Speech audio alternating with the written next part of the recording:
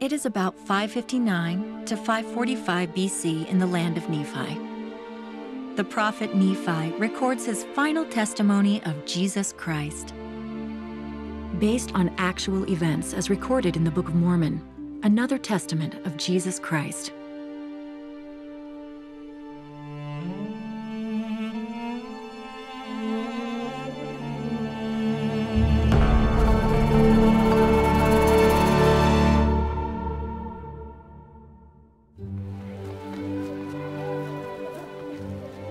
I, Nephi, have written what I have written, and I esteem it as of great worth, and especially unto my people.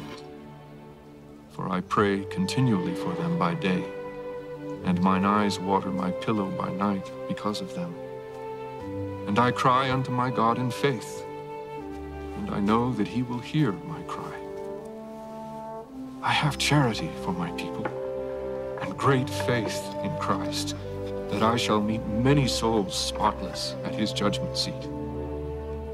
All ye ends of the earth, hearken unto these words, and believe in Christ, for they are the words of Christ, and he hath given them unto me.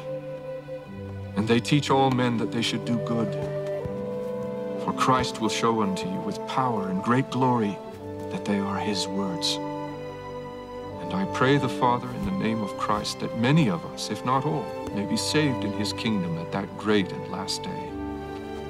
And now, my beloved brethren, all those who are of the house of Israel, and all ye ends of the earth, I speak unto you as the voice of one crying from the dust.